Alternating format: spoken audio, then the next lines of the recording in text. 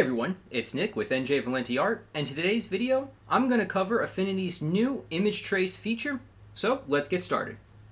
Okay, so we have a new document open, and now what I want to do is I want to go ahead and pull in a flattened PNG image in order for us to actually use the image trace feature on.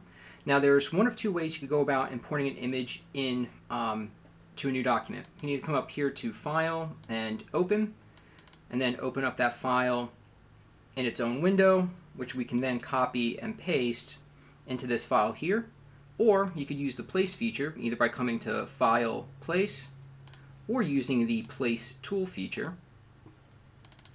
And this will let us place the image directly into the file and the document that we're currently working in. So we can scale this up just a bit, and then let's zoom in on it a little bit. So this is a PNG, and as we scroll in here, you can see the pixelated edges. So what we want to go ahead and do with this PNG selected is we'll come right up here to Vector, Image Trace.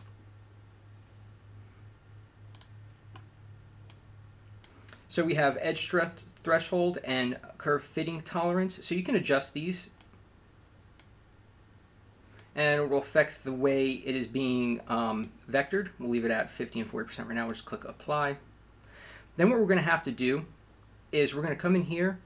It is now a group. We're going to open it up, and I'm going to go ahead and click on the first curve, come all the way down, holding Shift. I'm going to drag these outside of that PNG group layer there. I'm going to go ahead, right click and group them, so now they will be in their own group. And then we still have the white square as well. That we can go ahead and just delete, and now we're left with our fully vectored group. And if we scroll in here, you can see there are no more of those pixelated edges the further we zoom in. Alright, so let's try a slightly more detailed image. So I've imported, using the Place tool, this PNG image here. If we come up to Vector, we can see that image trace is not available.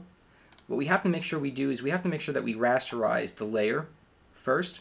So right click, rasterize, and then if we come up to Vector, you'll see that the image trace feature is now available. So you go ahead and click on that. You can see how it makes that change initially here. Down here we have a few options: no split view, and mirror view. If we were to click on split view, we can move this around, and we can see what the image trace gives us after and what it looked like before. So you can see the pixelation here on the right and the crisp vector here on the left. You also have a mirror view if you wanted to get a look at the full view of the vector versus the imported image we're working with here. Or we could go to no split view. Again, you could play around with these, and depending on the image, you'll get some different results. This is changing it only slightly in certain areas because we've already got a pretty separated image here between the lights, the darks, the various colors. So we'll go somewhere here in the middle, and we'll go ahead and click Apply. And now you can see that within this has now become a grouped layer. You have all of your different curves in here, and your now vector image. So this is a good place to start with recreating any sort of designs. You could always come in here and tweak and change the things that you need to as need be. And so just to play around a little bit, I've imported this photo of a red panda in here. So what we're going to do is we'll just see what kind of effects we could get by using image trace on this. So let's go ahead and rasterize it. Then we'll come up here to, again, Vector, Image Trace.